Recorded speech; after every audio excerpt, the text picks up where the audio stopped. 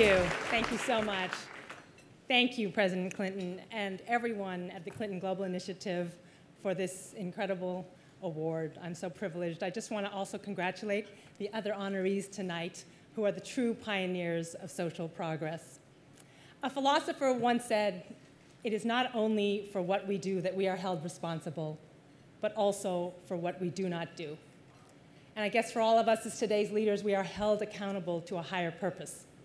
Avon and the Avon Foundation for Women are deeply proud to be members of CGI.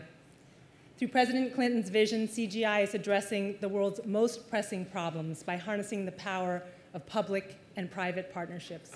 And there has never been a greater urgency for our collective contribution than now. Avon's corporate mission is to improve women's lives globally. With more than 6 million Avon representatives in more than 100 countries, we are by far the largest engine of economic opportunity for women on Earth. And through the Avon Foundation, thank you. Through the Avon Foundation for Women, we're also the top corporate supporter of breast cancer, and very importantly, a leader in ending violence against women. Forming partnerships has been so critical to our success. And today we're very proud to announce 2 CGI commitments aligned with our mission. The first commitment is to Partners in Health, an organization that works in impoverished areas of the world. Together, we will create the Avon Cancer Care in Haiti program. This breast cancer initiative will give thousands and thousands of Haitian women access to early detection for the very first time. Thank you. This new commitment is in addition to our previous donations for disaster relief and brings our total Haiti donations this year to well over $2 million.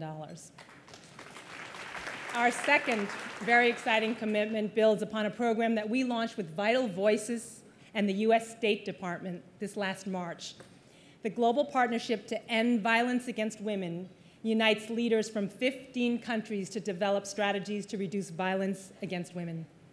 This week, we commit to CGI that we will expand those efforts. Working with Vital Voices will train human rights leaders from around the world to help safeguard women's rights. So again, we're just so honored. We want to thank the Clinton Global Initiative for making these commitments possible. By working together, we really can create a better world for generations to come.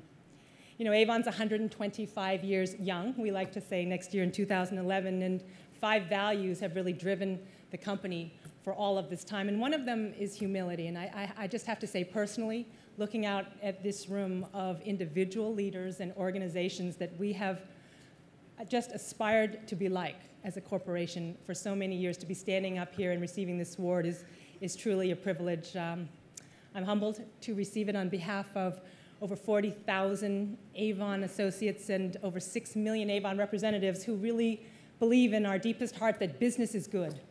Business can spend as much time doing good as doing well, and by receiving this award, you give us a lot of hope and belief that we're just going to get up an extra hour early tomorrow to keep driving that dream come true. Thank you very much.